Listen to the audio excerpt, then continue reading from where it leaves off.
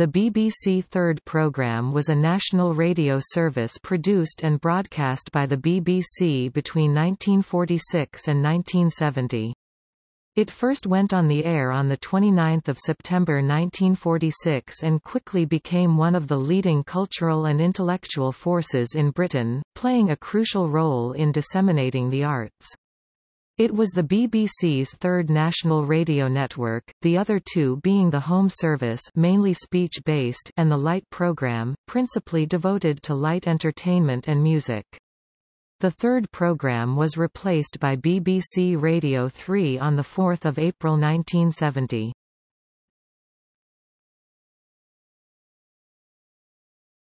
Topic: Description and history.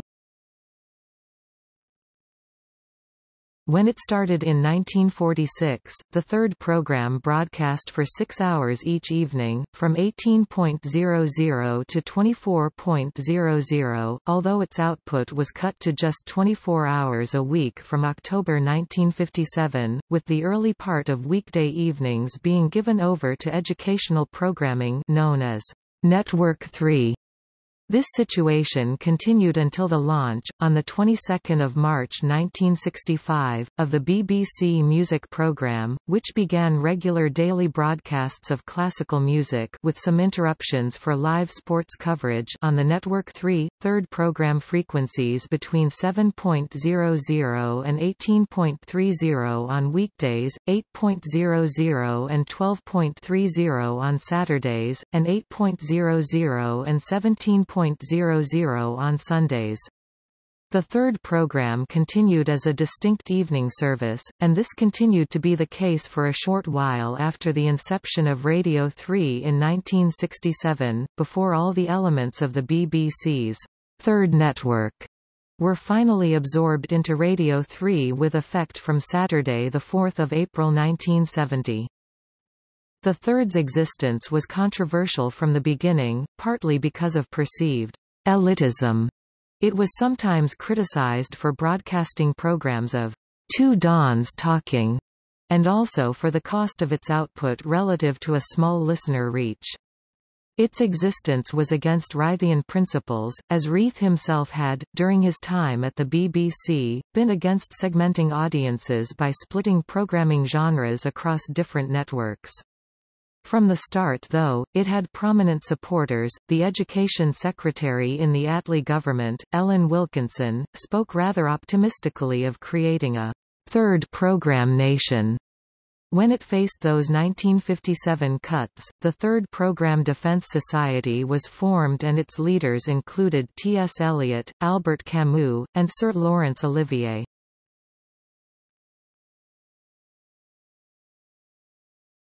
Topic: Output and programming.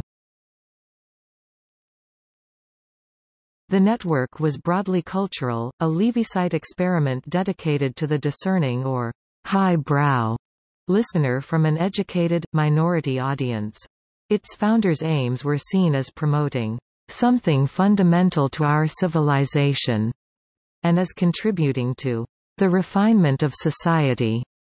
Its musical output provided a wide range of serious classical music and live concerts, as well as contemporary composers and jazz. Popular classical music such as Beethoven, Mozart, and Tchaikovsky primarily remained on the Home Service until 1964. Voice formed a much higher proportion of its output than the later Radio 3, with specially commissioned plays, poetry readings, talks, and documentaries. Nationally known intellectuals such as Bertrand Russell and Isaiah Berlin on philosophy or Fred Hoyle on cosmology were regular contributors. The network became a principal patron of the arts. It commissioned many music works for broadcast by the BBC Music Department, playing a crucial role in the development of the career of composers such as Benjamin Britten. Particularly notable were its drama productions, including the radio plays of Samuel Beckett, Henry Reed, the Hilda Tablet plays, Harold Pinter, Joe Orton and Dylan Thomas, whose Under Milk Wood was written specially for the program. Philip O'Connor discovered Quentin Crisp in his radio interviews in 1963. Martin Esslin, BBC Director of Drama Radio, was associated with the network's productions of European drama, and Douglas Cleverdon with its productions of poetry and radio plays. The programme's contribution to contemporary poetry and criticism was outstanding, under producers and presenters such as John Wayne, Ludovic Kennedy, George Macbeth and Patrick Dickinson. Here it promoted young writers such as Philip Larkin and Kingsley Amis, as well as the difficult work of David Jones and Laura Riding. The third programme was for many years the single largest source of copyright payments to poets. The decision to close down the third programme was opposed by many within the BBC, some of them senior figures.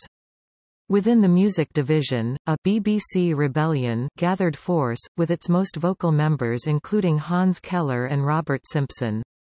Ultimately, however, the attempt to prevent the culture-conscious third being replaced by what Keller called a daytime music station proved unsuccessful.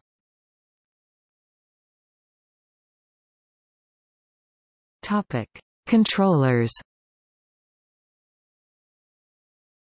1946–48 George Barnes, 1948–52 Harmon Griswood, 1953–58 John Morris, 1959–67 Howard Newby.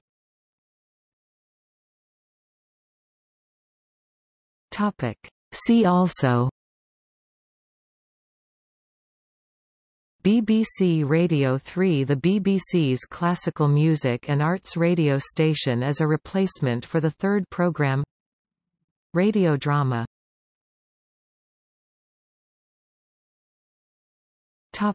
Some of its announcers: